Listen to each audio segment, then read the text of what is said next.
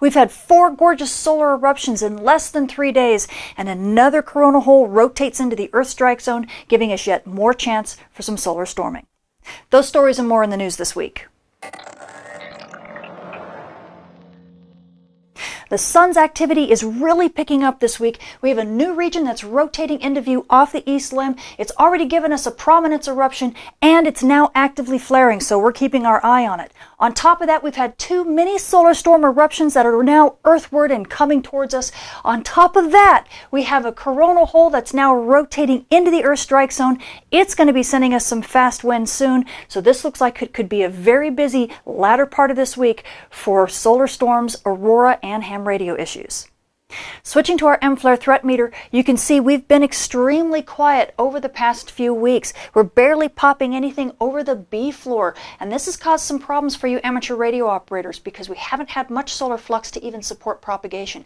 That is, until region 2638 showed up on the scene. You can now see it on the 22nd, it popped a C4 class flare. It's not been eruptive. There's no solar storms sending off toward Earth yet, but we are watching this region, and as it continues to be an active flare player. It's not quite an M flare player yet, but we are definitely watching it.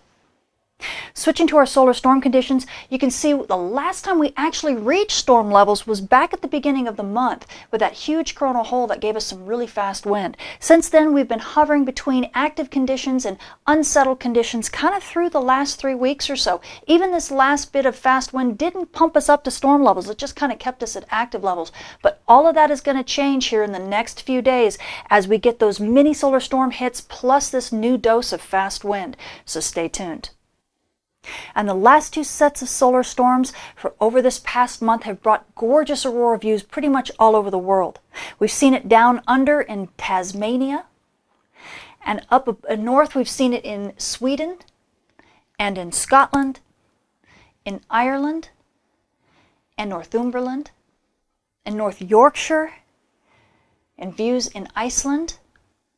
And if we move to the west, we've seen it in all over Canada. It was in New Brunswick, and British Columbia, it was in Yellowknife, and gorgeous views in Saskatchewan, and of course all over central Alberta. We dip down into the United States, we've seen it in Maine, and Vermont, New Hampshire, North Wisconsin, and in Washington State. And a special shout out goes to some colleagues that managed to get a rocket launched in the aurora during one of these storms in Alaska. Way to go, Colby. So what else does the sun have in store for us this week? Well, this is stereo A. It's our backside monitor. You can see here's Earth, here's the sun, and here's stereo A staring at the sun from behind. And the first thing you see is that big dark finger that's kind of stretching from the South Pole on up, and it's rotating away from us. That is the big coronal hole that gave us that huge solar storm at the beginning of the last month and gave us that beautiful aurora pretty much all over the world that I just finished showing you. Well, that coronal hole is now beginning to rotate back into Earth view, which means in about 10 days or so, we will have yet another chance from some solar storming on top of the one that we're already about to have now. Switching to your solar storm conditions and aurora possibilities over the coming week, we are anticipating the hit of that fast wind that should be coming very soon now. NOAA is expecting us to have about a 60% chance of a major storm at high latitudes, and this could be compounded by those mini solar storms that are also coming on top of this fast wind. So at mid latitudes, we're expecting at least active conditions and at least a 25% chance of a minor storm, and this again could be bumped up because of the added effect of these minor solar storms. These effects should continue all easily through the weekend before things begin to settle back down. So you amateur radio operators are just going to have to hang on. And if the flares continue, then that actually will add even more noise to the ham bands.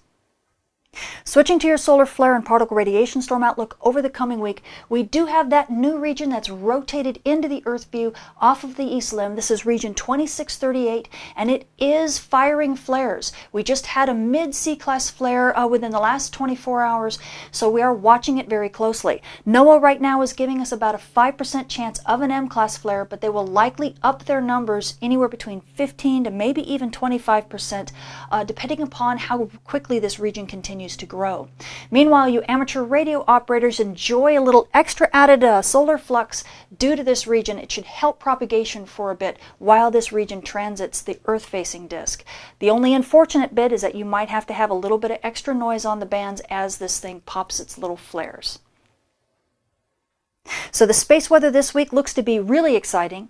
We have that corona hole that's rotated into the Earth strike zone and should be sending us some fast wind, along with a couple mini solar storms that were launched just within the last couple days, and the effect should be intensified. So we should be getting some decent storming starting around Thursday and possibly in through the weekend. So you amateur radio operators are going to have to kind of deal with it for a little bit. On top of that, within the next week, we have yet another corona hole that's kind of making its way just into the Earth view right now, and it will be causing some more storming starting in about a week to 10 days. So you amateur radio operators are going to get the brunt of it for easily the next 2 weeks. Now, as far as you Aurora photographers are concerned, get your shutter fingers ready, because you're going to have easily 2 weeks of some decent Aurora possibilities. I'm Tamitha Skov. Thank you for watching.